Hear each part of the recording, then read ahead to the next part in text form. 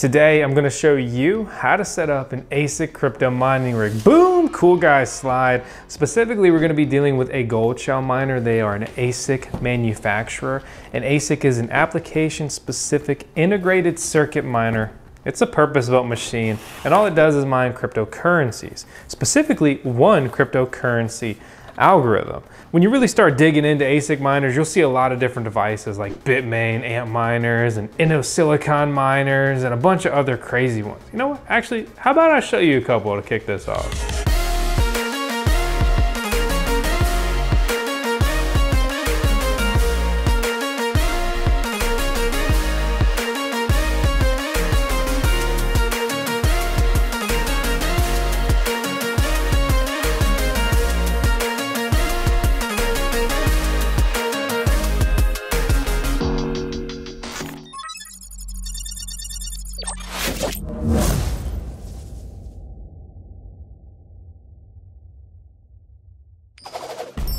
If you've ever wanted to mine Bitcoin, then you should head to minewithcompass.com and learn how they're making it possible for everyone to mine Bitcoin now. They sell Bitcoin miners, they will connect you with facilities, co-location, which enables you to host your Bitcoin miners with some of the best Bitcoin mining farms in the world. Click the link below to learn how you can start mining with Compass today.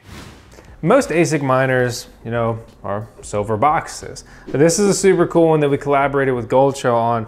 Shameless plug on that, I'll link it out below, but this video is not to sell you miners, it's just a tutorial. And actually, these are sold out, but there's a new batch coming soon, so by the time I post this, it might be back in stock, or not, I don't know. But again, I'm not here to sell you stuff, I'm here to show you stuff. But it wasn't that. So other than the super cool design on this, right, I'm not gonna just glaze over that. You'll see connections on these devices. This is a box miner. It's basically a mini miner. It has one power connection, one Ethernet, or basically internet connection, and this other stuff doesn't really matter for normal use. But that's an SD card, so if you need to do basically a software reset on the device, not common, but just so you know what that is. Then you have a button up here, normally associated with IP finders. And so that's a good point, let's talk about that. Who's on my Wi-Fi? That's an app, and there's other devices, or you can simply just log into your router. The fact of the matter is that you need to find out what the IP address is for this device after you plug it in and turn it on. Because you log into these remotely and control them remotely. That means you can even do it from your phone. You don't even have to have a computer to be mining these days. Normally I just log in from my desktop computer because that's easier, but you don't have to. We'll talk more about that later though. Let's focus on the device. We've got fans, okay? And then we have inside, you'll notice, or here's just a glimpse inside of this actual device, hash boards. So the hash board is basically, the bronze here, it does the work. And the fans need to be blowing to make sure that it's cool. Most devices can run in really hot environments. I mine out of my garage, airflow is barely adequate. It's frequently 100 degrees Fahrenheit in there. No problem, miners keep hashing away. Some miners come with power supplies, some don't.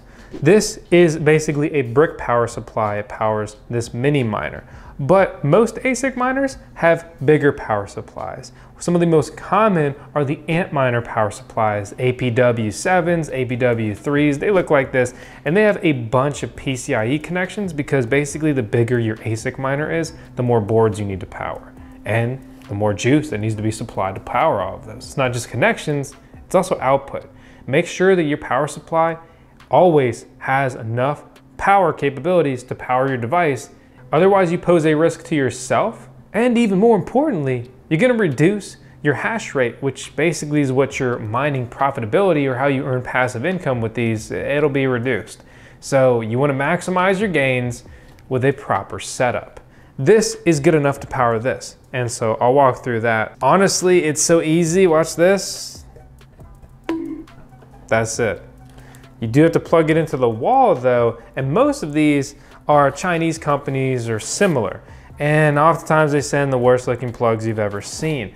If that's the case, you just need to get a plug.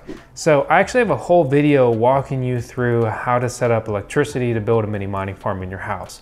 But some of the quick takeaways for a small operation is one, just to get the right plug. If you want to plug it into just an outlet in your wall, you're going to want a NEMA 15 plug. It's like a standard computer power supply plug. but make sure that it can handle the amp draw. Okay, so for example, this does 5 amps max, so I would just buy a 10 amp power cord. But if this did 10 amps max, normally they just simply tell you on the device or on the specs, I would buy a 15 amp power cord. You always want to have more, and look up what the 80% rule is with electricity. Basically, you just don't want to exceed 80% usage. So if it says you can do 10, you should really only do 8. If it says you can do 20, you shouldn't really do more than 16 amps. There's a lot of different ways to get internet to your device. So you can just plug it in by a router, right? And then plug an Ethernet cord in. Or you can get a 100-foot Ethernet cord, run it across your house and plug it in, you got Ethernet. You could get what's called a power line adapter, which is what I run in my house. Basically, I plug one in next to my router and I plug one in anywhere else in the house. And it carries, it's pretty crazy tech. It carries your internet through your power lines. And then you just plug an Ethernet cord in at both of those devices. You can see the one in my garage, and boom, I've got internet. Well, you're like, well, what if I need more Ethernet connections? Great question. All you need is an Ethernet switch. They're readily available on Amazon. You get a bunch of inputs for like 20 bucks or less. Or you can find one at common places like Walmart and Best Buy. You can use repeaters or other devices to get internet throughout your house. Basically, you just need an Ethernet connection. Most ASIC miners especially do not operate off of Wi-Fi. And that's okay. Honestly, you get way better reliability off an Ethernet cable, and you have less Wi-Fi interference throughout your house.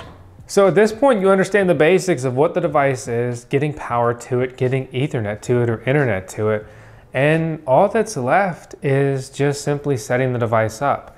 So this is gonna be a little bit of a shameless plug, right? So I have an affiliate link with crypto.com. It's an app available almost everywhere in the US and throughout the world. I'm not talking about the web exchange, just the app version. You get 25 bucks for free if you use the code VoskCoin. Why do I bring it up? Because it's an app to trade cryptocurrencies. You can cash them out into dollars. You can turn dollars into crypto. But more importantly, they support a lot of coins, a lot of mineable coins.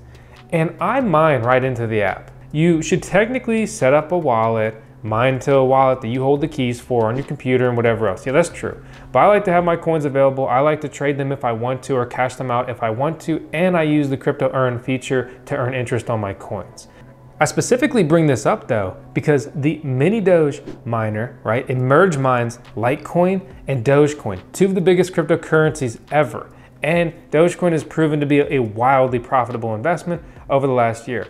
But again, I bring this up because you can mine both of those coins right into crypto.com. And you can even earn interest on them or cash them out or trade them for other cryptocurrencies if you want to. That is not just a plug for like the little affiliate referral link, but it's also a serious part of this tutorial is where do you mine your coins to? You need a wallet. You have to set up a wallet somewhere yourself. You can go to Litecoin or Dogecoin's official website, download their official wallets, or you can just say make a Coinbase account and mine your coins directly into there. And you can cash them out. Like I'm saying, you can use a cryptocurrency exchange like the crypto.com we talked about, or something a little bit more common, maybe like Coinbase, but less lucrative. Or you can just hold the coins in your own wallet. It's totally up to you, but please understand, like you've got to do that part. These coins that you mine have to have somewhere to go.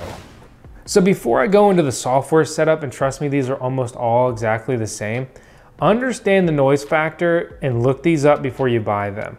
For example, some ASIC miners, like especially Bitcoin miners, like the 1246 we had by Avalon, and a lot of the antminers by Bitmain are insanely loud, okay? Even the bigger Goldshell miners, the full-size ones, like this big, they're super loud. That's because they're consuming more electricity, which means they're putting out more heat, which means they need more and bigger fans to keep themselves cool. But by doing all that, they earn more money. But again, they have a higher electric bill. Any way you cut it, mining cryptocurrencies has been one of the most profitable ventures of my life ever. I could not recommend it anymore. And above all, it's so much fun. I'm in this not just to earn passive income with cryptocurrencies, but I love the tech. Become an integral piece of your crypto network and start mining it. That's pretty cool. Have something physical, okay, here in the digital world, in the digital era, and the digital sector of cryptocurrencies. You get it, all right, fine. I love mining. It's really cool. Power, check. Internet, check. Understanding what it is, right? check. Wallet, check. So everything's checked off, the device is on, now we can access it, sync it to our wallet, right? And basically have it start mining to us and start actually making money. As I said earlier, you need to discover the IP address. Discover it, find it out, punch it into your browser. You'll be prompted to log in.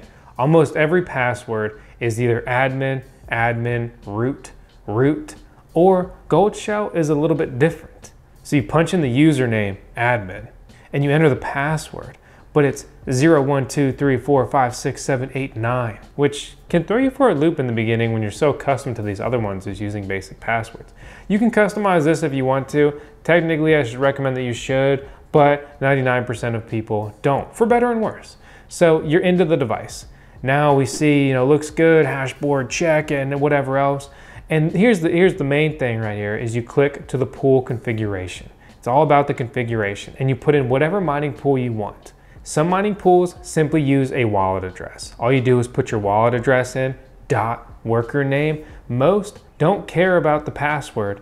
You could literally put in anything as the password, and you just have to make sure the mining pool information is correct. So that would be your stratum, your port number, basically just the URL and the correct port number right there. And it'll let you know pretty quickly if it's connected. It'll say active online. You can check your address on the mining pool and you can see the rewards start rolling in.